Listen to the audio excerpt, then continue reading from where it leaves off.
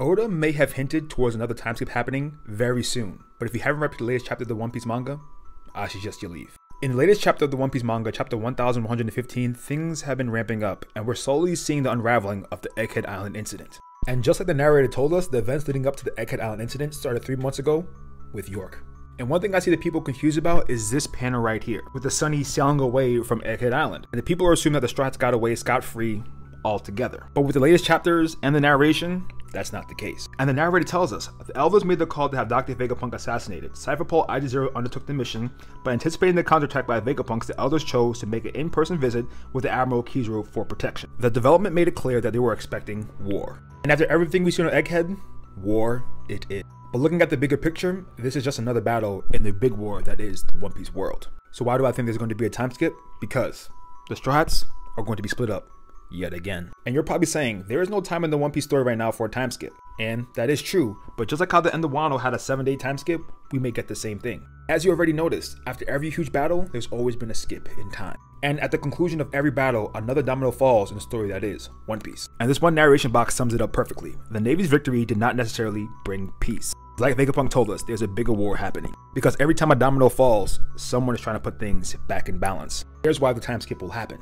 First and foremost, it's because the StrawHats are on a time clock. Right now, they're all trying to rendezvous at the Elbaf ship. And with the Gorosei all trying to stop the Vegapunk's message, there's pretty much no hindrance to get there. Besides Marines, but mainly workery with Luffy and Dory and Bragi. But as you can see on the map right here, they're all split up, but they're all making their way slowly to the Elbaf ship, this shore. But one thing's for certain and two things for sure, this broadcast is going to end soon. And when that happens, the Gorosei only have one thing to do, turn their attention to one person. Biggest catalyst in their world, Joy Boy, or Monkey D. Luffy. With yet another person, and in this case, a satellite sacrificing themselves for the Straw Hat, their escape is near. One thing Oda keeps showing us is the reactions around the world. And truthfully, the message that Vegapunk is broadcasting is something Luffy probably wouldn't care about, but has implications on probably all the Straw Hats. But mainly, Luffy himself, Zoro, Robin, and Frankie. Robin for obvious reasons. Luffy because he's essentially the main character in this story, Joy Boy. And Frankie is because of Water 7. Helping Iceberg build an island that can float on water.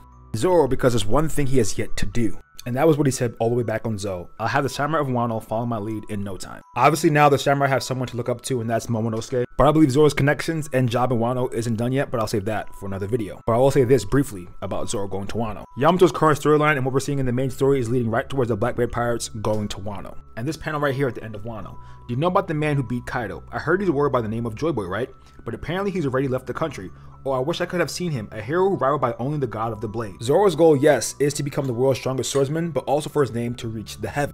To do that, I believe he has to be seen as such by the renowned samurai of Wano. Honestly, where his lineage lies.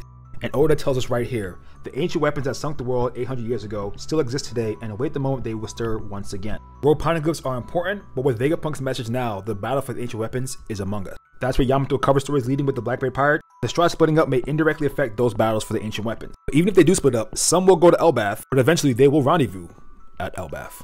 And now for the most blatant hint that Oda probably gave us for the Straw splitting up and there possibly being a time skip is this scenario here with Eustace Kid and this one with Trafalgar D. Law. Both of these mirroring exactly what happened to the Straw Hats at the end of Sabaody. I know a lot of people already picked up on Sabaody and Egghead have a lot of things mirroring each other.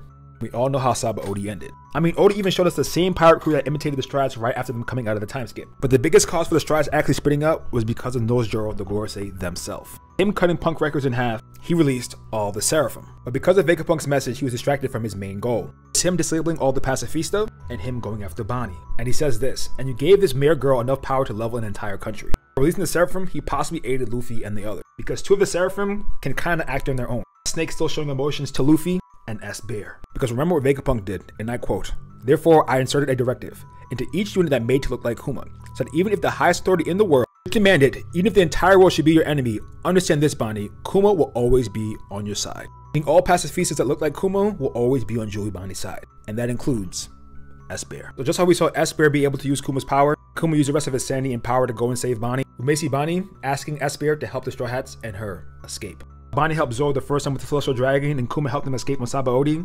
The same thing may happen again. Bonnie does go to the Revolutionaries, even though I do want to see her in Elbaf. We may get to see Dragon raise another kid except his own.